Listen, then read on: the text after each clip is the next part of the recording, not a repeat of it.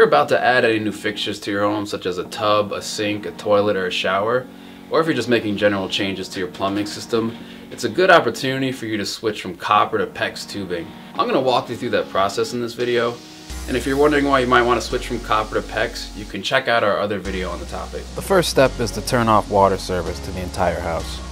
Or if you have a valve that will turn off water to the affected area only, turn off this valve instead.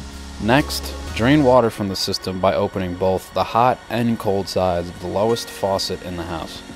Then, starting from the top of the house, open all the sink faucets and flush the toilets. Imagine this sink is your new fixture. After the water is drained from the pipes, you want to locate the nearest accessible water line to the new fixture and plan the most direct route from that line to the fixture. Once you locate the area to run your PEX to the new fixture, cut out 10 to 12 inches of copper pipe and let the excess water drain from the system. Do this for both hot and cold lines.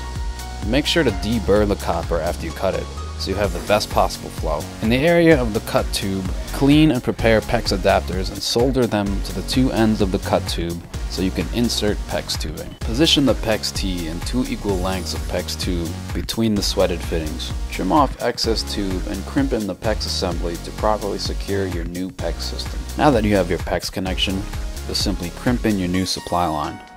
If you planned well, it should point and lead directly to your new fixture. That's the basic process for starting a PEX run from a copper system. If you have any questions, you can ask us in the comments section. And remember to subscribe to our channel because we're going to come out with a lot more content.